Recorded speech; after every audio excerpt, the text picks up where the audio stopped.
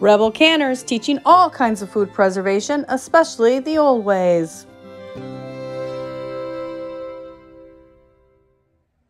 Welcome back, Rebel Canners. I am working on my 2002 canning plan, and I went through and done an inventory of everything that I have in my pantry from canning, and I am looking at what I need to make in 2002. Basically, this is what we usually use in a year, give or take, and I wanted to do it as what I would use in a year plan, so that you could kind of look at it and see if that's something similar. Right now we are a family of 3, but they're 2 teenage boys and me.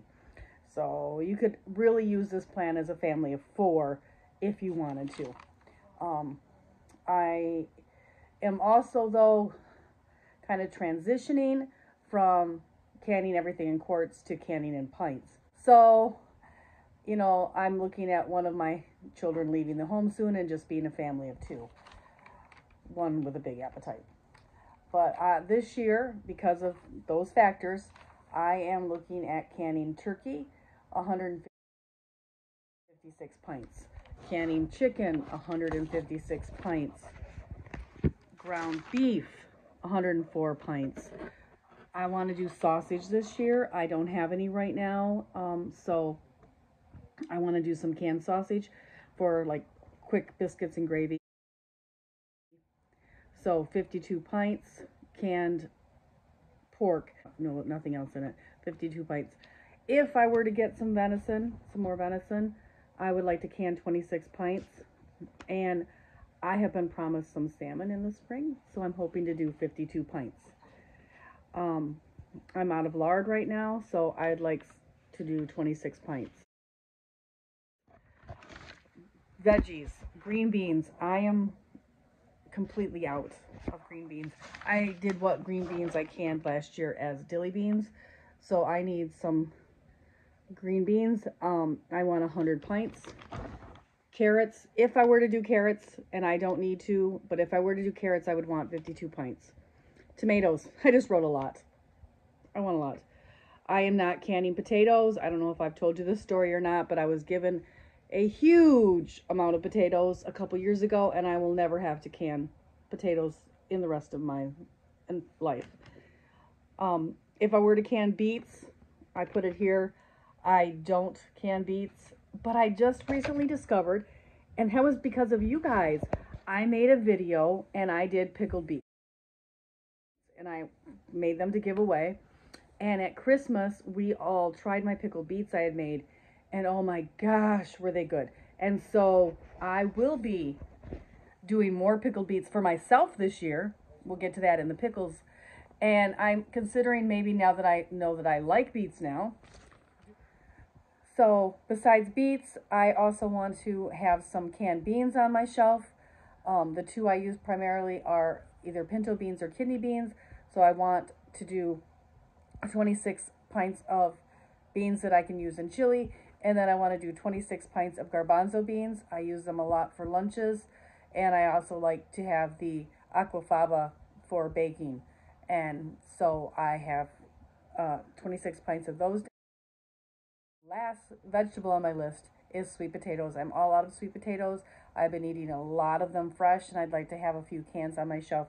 So I was hoping to do something like 52 pints, just to have a few, just a few. So that number might be inordinately large for any other family, but we have been eating them, and by we, I mean me, have been eating them quite a bit lately. Next in my list is bone broth and soups. On the bone broth category, a lot. Whatever I can get my hands on for bones, I'd like to do some broth. I went through a lot of that when I was sick. Mushroom beef soup, 26 pints. Chicken soup starter, 104 pints. I use that for a lot of dishes. It's an ingredient in a lot of things I make. Beef stew, 52 pints. Venison chili. If I get some venison next year, I would like to do 26 pints of venison chili. I'm all out of chili. I may have to do it with beef. Ham and bean soup. My son loves that. I'd like to do 26 pints. And then beef barley soup. I love that I did. I would like to do another 14 pints of that. And then We have the pickled foods. Asparagus, 26 half pints of pickled asparagus is my goal. We'll see. Green beans, 26 of the dilly beans in pints. Bread and butter pickles, 52 quarts, because we'll eat the quarts. Red onions pickled, 7 pints. Dill pickles, 14 quarts, probably more, but we have a few pickles yet to eat, so. And then the pickled beets, 14 pints, and that is to share, not just for us, because we'll probably only eat a couple in a year. But I have requests. And then canned fruits. We have applesauce, 100 pints. Blackberry jam, 7 pints. Peaches. Red currants, if I can get them from my farmer's market, I'd like to do 7 pints of red currant jelly because it's no longer sold in my area. I want to do some more strawberry rhubarb pie filling, at least 14 quarts.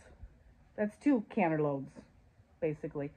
And then the black forest pie filling, I want to do 14 quarts of that. I still have apple pie filling, and I still have pumpkin pie filling, so I'm good there.